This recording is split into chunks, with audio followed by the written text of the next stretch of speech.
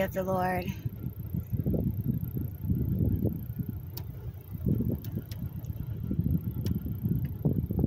Thank you, Abba. I love you. Give him praise, family, always. For the good, the bad, and the ugly.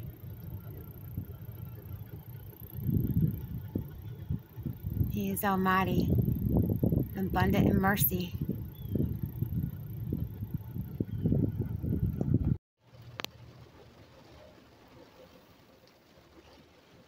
The one who makes a way in the sea, a pathway in the mighty waters. He makes a way always, even when there doesn't seem like a way.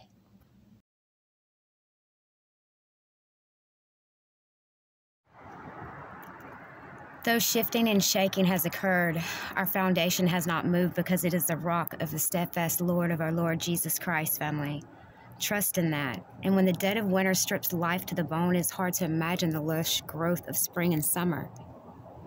But be encouraged, because what brings death brings life, always. Yet even when the trees are bare and the ground is frozen, all is not lost. God will never let anything in our lives go to waste, even the bad. Even when our heart aches, rip our hearts in two, and we're left feeling broken, our master restorer is already at work in us, family, reviving us, bringing us back to him. So trust in that, family. Don't let anything distract you. We will feast on the fruit of God's faithfulness. So I just wanted to remind you of that, family. Be encouraged. He's restoring what was lost.